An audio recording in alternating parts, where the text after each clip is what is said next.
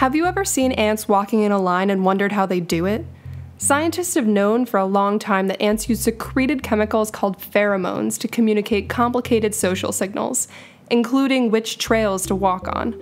While we knew that ants fluently speak pheromone, we didn't know what specific genes and receptors they use to perceive those pheromones. A new paper from researchers at Rockefeller University has uncovered the genetic basis of pheromone detection, and they did that by creating genetically modified ants. They learned that pheromone detection is all about smell, and a class of proteins called odorant receptors.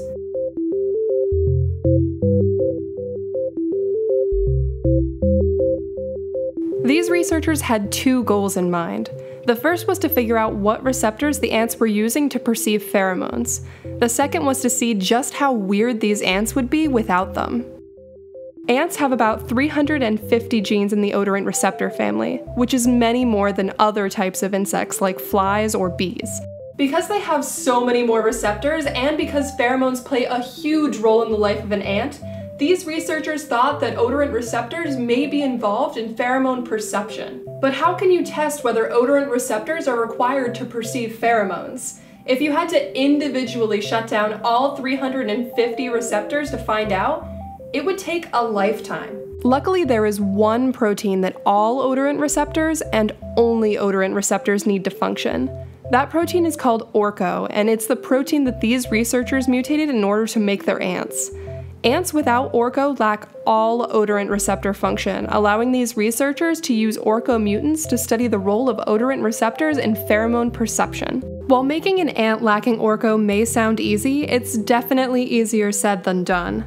For many ant species, creating a mutant is practically impossible to do.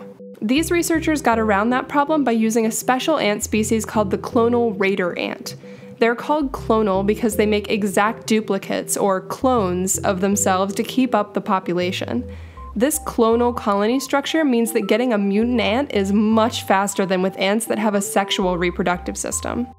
Alright, so now we know which ant they used and what gene they mutated. So let's get to the question I'm sure you're all wondering. How weird were these ants?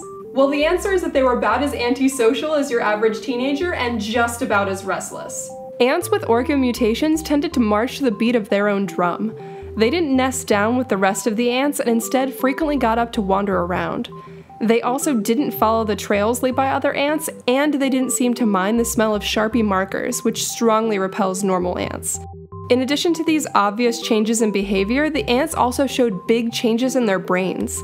In fact, orco mutant ants have smaller brains and have less odor-specific neurons in their antennae.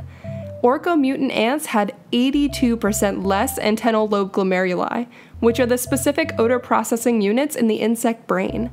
An 82% decrease is like going from a regular size bag of M&Ms down to fun-sized. These findings are just the start of a whole new area of research.